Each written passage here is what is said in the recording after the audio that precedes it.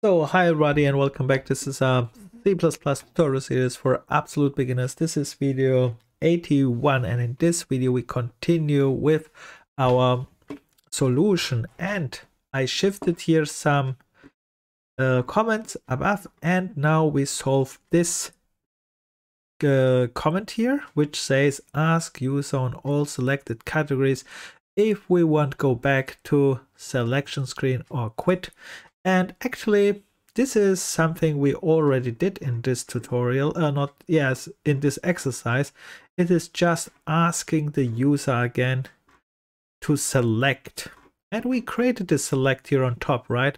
So what I did then is, okay, let's create again a selection option, and this time just I wrote here as it is here out, choose number. This is the info for the customer. What he should do. Okay, he should choose a number. The next output says you have the option 0 is back to categories and 1 is quit. And then I also made one more line, selected number, where the user can see that he should type in here the number which he is going to select. All right, after this one, I have to save this number in a variable, so I created here on top. Actually here again where I all created my local variables in int main. Again this int go quit or category, because the user can now choose. And after this one I created just a if statement, and this if statement will check now what the user has selected. If he selected 0, which means back to the categories, then I will do this, what I will explain you in a moment. Or if he selected 1, just quit, and quit means do nothing actually. Else if you should, I made here an else if. The reason for that is here he should do nothing and then just exit the if statement, which means the if starts here. In this bracket, it goes here, here, here, and then out to this next scope, and then out of this scope and end the program, for example. But there is also an else statement, and the else statement is, for example, wrong input. But this one is not a real check, because it is a check, because this categories was wrong. At least you are printing out that anything is wrong. But it's not a real check, because you are not trying to give the customer a chance to re-enter something or like this. So let's go to the true statement, which was if go quit or category, which means that was he selected, okay, I want go back to the categories to select a new category. That would be 0. And then I just said, okay, if this is equal to 0, his selection, then, and this one looks very long, but actually this what you see here is just a copy what we did here on top. I just copied from this line, 95, all that what we already did, just copy and paste it in our if statement, because this is exactly the same thing. But I made here a big mistake. So now it's our job to find a solution for my big mistake. But first of all, what is the mistake? Let me demonstrate this code here. My big mistake is, let me start this one here. So we have here our login account, user, okay, is coder. And then password, okay, my password is very creative. It's this one. And then I get here a message, choose a number to select a category. Okay, I want information about my favorite books. Let's say 0. And then you see all my favorite books are listed. And I can choose again something. Okay, I can choose quit or go back. That's nice. Let's go back. I want to select something new. And here I have now the option to select again a category. That looks very fine. But let's choose again 0 just for test purposes. And what happens now is the program stopped. And actually, I was expecting that it is asking me to choose a number again, 0 back to categories or to quit, because the customer should decide to quit, not the program in this case. And yeah, this is the mistake and how we can solve this.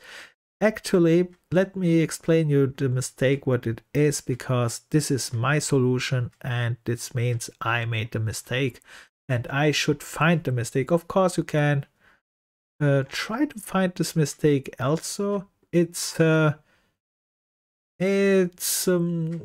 too difficult, but for a beginner it's very difficult because you have to see what I did here.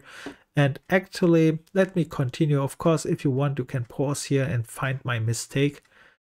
It's not too difficult, but like I said, for a beginner it's difficult because it's, I give you a tip, it is just a structure mistake, so not really a error. It is an error because just think how the program continues and then you should find the mistake. Okay, that's for the tip. If you want to try to find a mistake here, you can pause the video and I will continue. So the mistake was, like I said, I just copied this one here and pasted in, and that's not the mistake. There is no problem in this code. This worked very fine. The point is, after this here, if this second choose selection is finished, the program continues regularly, right? Which means it jumps out of this if statement. The if statement is here. It's finished this one, it finished this one, it's finished this one, it checks this one, which it is. And in my case, it was in this one, which means it is not entering this one, it is not entering this one. And it's going to this scope. After this one, it's finished, here's nothing. Then it's entering this scope. And then it is just going to the next get char. So you see, it continued the program regularly, and that's the problem. And we have to bring it back to the selection point again. And that was already the problem before. How I can bring it back to the selection point. I solved it with a if. And it looks like this is not working because I can't do old-timer if and then copy, if and then copy, if and then copy. This is not a solution. This is just a continuous continuing to find a solution. So what is the solution? And actually, I'm not sure, but I will try just a while loop. Why I'm using here a while loop? As long as the customer has not choose to quit, it should jump to the top where he can choose a category, right? So a while loop is a very good candidate, but the problem here is where to do it now. So that is the only task which we have here now, and it is to find the right place in this code. In my case, okay, here I choose go to back to the categories is here. And then he choose here the number if you want to go back. And here it's probably anywhere here is a good place. And let's say if I would, if I make it dependent on this variable, let's see what happens. I'm not sure if this is working. Perhaps I shift it later, but I just say while this one, this entrance here, let's copy this one here, paste, is not equal no, while is not equal to 1, right? This one, as long this one is not equal to 1, 1 is our quit statement. and 0 is our loop statement, just ask again all the things, you should go and ask again. So I want that you should ask all things again. So, and what I want to ask is actually that what I copied here in the if statement. So I can just take all that what I copied here. Let's see what I copied there. This, at least till this point. All the switch. Let me go it down. Why you are not working? All the switch. I'm copying this. Copy this one here again and put it here in my while statement. As long as, and now I copy this one, as long as this is 1 is equal, oops, perhaps I made here a mistake. As long as this is not equal 1, sorry, I made here an equal 1. I need a not equal 1 because this is the reason. I will jump and ask you all this here again. Then it will jump here, it will jump down, and then it will print out. But I have here a mistake again because I must ask this one again, and this was coming after this break statement. And I'm now wondering why we have not this one. So which means I need also this one here again. Let's copy this one here as well. And then I go here down and say, okay, I'm going out of this one. This is my while loop. This looks a little bit hard, but you see it is really just copying code from one place to another. And yeah, and then here it's asking again, and here I have to write again, of course, this one I have to copy too, actually. Let's copy this one too. Maps. And where is that? It was here. And this one is actually very important. Why is this one very important? Because this one is also my while condition. So normally what we learned so far was I could use a while counter, for example, numbers, and then I could increment this. But this case is different. Here I don't increment anything. I just compare a input, and if the input is not equal to 1, which means you have chosen 0 to go back to the condition menu, you should jump up. And if it's 0, you choose jump out. And the if statement what I have here on the bottom is probably not needed anymore. Perhaps this wrong input here, because this one I have not. I have copied only to this point. And yes, so this one I have to think again a little bit, but let's deselect this code and think later, because we have to test first this code what we have so far. Let's test if it's working till this point.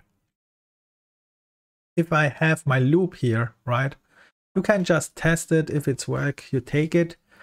If it's not working, we have to change it. So let's write coder. I write my password. I select my favorite books. Okay, I can select now quit or go back. Let's go back. And now I can select again my books, and that looks good.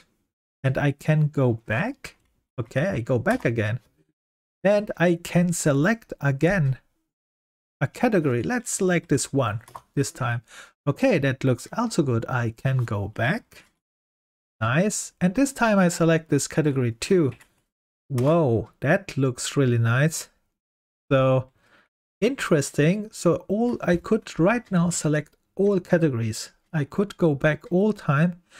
And now I want quit. I want to see if I can quit. I'm finished, and I'm finished. And I don't know how, but it works. Yes, which means the only rotating point was here why I have not this wrong input. This one is clear. We replaced this one with the number 1.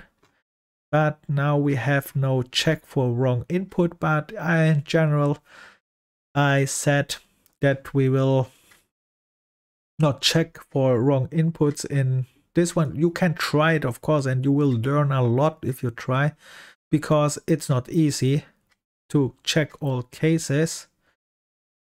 And if you do this, you will write a lot of code, but you will use a lot of keywords and train them. But in my case, all that what I wrote here down, that was most time anyway a copy. I don't need. I just get rid of this one. This is working. That's fine.